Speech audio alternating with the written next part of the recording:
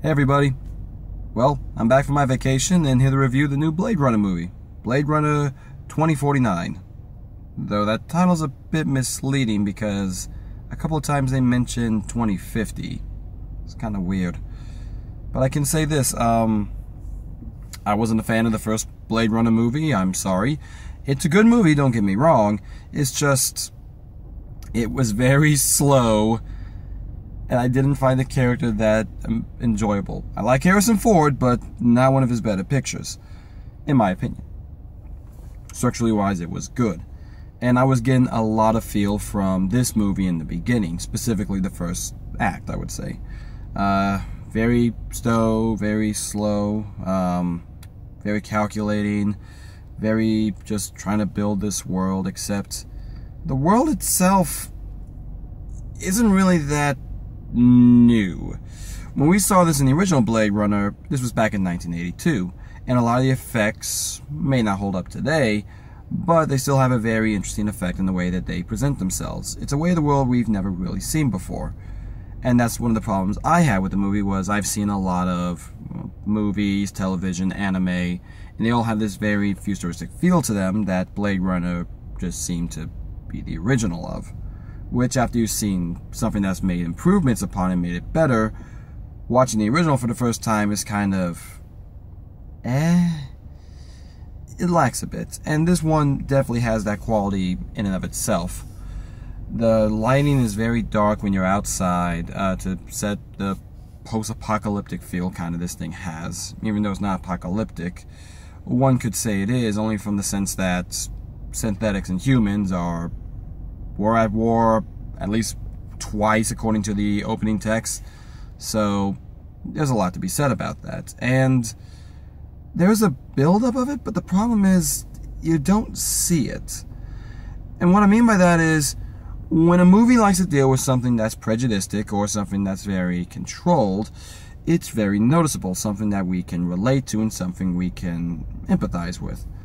But even though the synthetics are supposedly talked down in this world and even subservient, we don't really see that. The only exception is the Blade Runners, who hunt down and retire old models. So there's not really much we can relate to in modern day that attaches itself to it. And if it stayed like that, I would probably say it's a good movie, but once again, I didn't enjoy it. Until the second act. Because the second act and the third act do a very interesting thing. The second act starts the predictable route. And what I mean by that is this. You see in the movie, you know exactly what they're going to do. You know the route. Oh, this is going to be this, he's going to be that, this tied to this is tied to that, he's going to do this, she's going to do that. And it plays out kind of what you would expect. But then about, well, when Harrison Ford shows up, things take a turn, especially with how the characters are perceived and how they react. From there, it just builds itself into a climax that seems to be completely separate from this movie, but go along besides it. And the best way to describe it would be this. Imagine, if you will, a main arc playing out. A grand story on a scale we've seen before. The Lord of the Rings movies, Star Wars, all that stuff. Imagine those play out, and they have their own story. But we take a little side section of it that builds into it, which will inevitably help it out in the end. Sort of that random guy showing up in the end to help everybody. The Han Solo, or basically anything like that. Except they have their own little side story we never realized was a part of the main whole. And this is the case of Kay, or Joe. Depends on which version you listen to. I like Kay. Kay sounds cooler, so I'm going to keep calling him Kay. He's our titular main character for the most part, and he plays it like a synth. He's very lacking of emotion. He has human memories, but really he knows that they're fake. He knows that they're not real. And what's the point? If you know they're not real, can you truly really reminisce about them? Can you truly have feelings for them? It's a nice idea that has been explored in many other media, and it's one thing I actually do enjoy. The idea of, AI and robots becoming more humans, while the humans become more robotic in their nature and just straightforwardness. and the cold, calculating nature. It's played very well, especially in stuff like Ghost in the Shell and other work like that. Even The Matrix, to some degree, has a bit of that showing, with the computer programs helping humans and humans helping the computer programs. It's a give and take to some degree. Now, not all of that in The Matrix. I'm referring to like one or two people before anyone says that it's a complete partnership. No. Don't be putting words in my mouth. But Blade Runner, it actually is very keen. Especially with Kay's girlfriend, I guess you could call her. She's an artificial intelligence who kind of serves him. But it's apparent that she does have feelings for him, leading to one of the weirdest and possibly best shot scenes in this movie. So she's not real, but Kay is.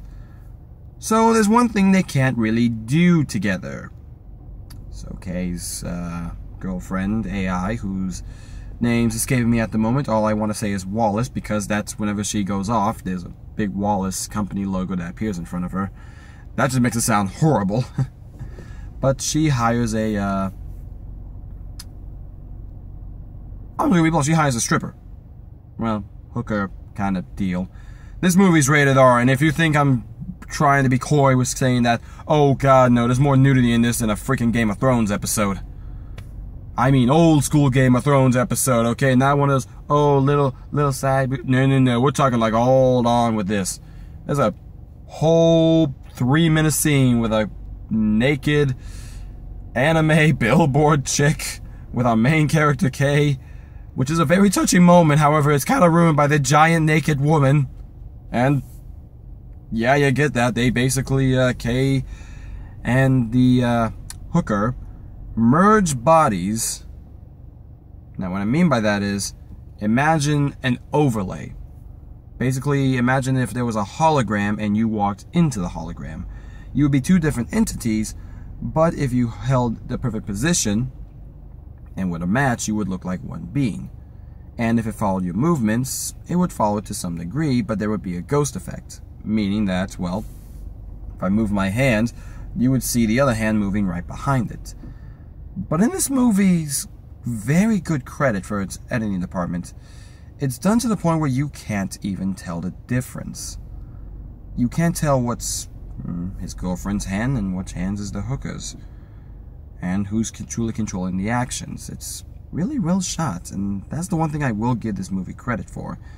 The visual effects are very good.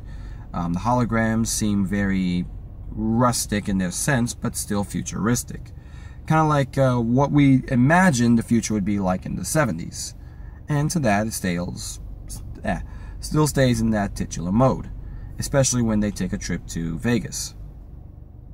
It's not really a spoiler because Vegas, it happens. And we get to the final part, Harrison Ford's character. Yeah, he's in it. He's about as in as much as you would think. How to put this bluntly? Elton John is more in the golden circle than Harrison Ford is in this movie. Now, that being said, he still does a very good job with his role, and the reason he is there is actually a very good reason and ties into Kay/Joe's story and his arc, which I will not ruin because, to me, that's the big appeal at the end, is the realization of what this whole movie's premise is. It's the idea of what truly is to be human. And now, that may sound cliche, but the way they represent it is actually really good. One of the most noblest actions of a human can possibly do is well portrayed within Joe, knowing that the actions he has truly has no consequence to himself. I want to talk, but I don't want, because it's the best part of the movie. I'm not going to spoil it. So, Blade Runner 2049. Very slow in the beginning. Ho, be prepared for a very slow beginning. Make sure you got some caffeine by you to wake you up. Not gonna lie, I dozed off for about a minute. Just a minute. I didn't miss anything because I was able to pick up immediately after that, but afterwards it just kept going, and once the second act truly hit, I was invested. To see they were gonna play this cliche out, and if that was the reason why this thing was getting 88% on Rotten Tomatoes last time I checked, But no, it's honestly the third act that really ties it together and makes this movie a whole. It brings everything together and makes you truly feel for both Kay and the predicament he's in. And by the end, he truly knows what it is to be human. And honest, it's a good method, but it's something that I truly enjoy. Especially when one is at peace with realizing it. But while he may be at peace, ignore the flashing, gentlemen. While he may be at peace, I am not. So, it's been a tradition of sorts that when I go away for a week, I do 2 reviews to make up for the lack of one, in some way, shape, or form. Last time I saw the Emoji Movie. And that was oh so fun! As you can tell from the mini reviews and all that good stuff. So, peek behind the scenes here, folks. I kind of made a bet that if I got more than 25 subscribers by the time this movie came out, I would review it. Because I didn't think 26 of you also wonderful people out there would decide to subscribe to my sorry butt. What's this movie? Well, there was another remake. Yes, another remake to a 1990 movie, if I remember correctly. 90 or 91. I can't remember because oh boy, you'll find out in the next review, guys. I'll post it right after this. But to wrap it all up, Blade Runner once again, good movie. Definitely go see it in theaters. If not, Redbox, definitely worth the price.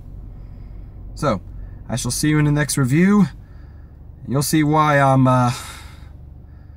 yeah. Well, everybody, I'll see you next time. Until then, I'm Kevin Riley signing out, and I'll see you all next time. Later.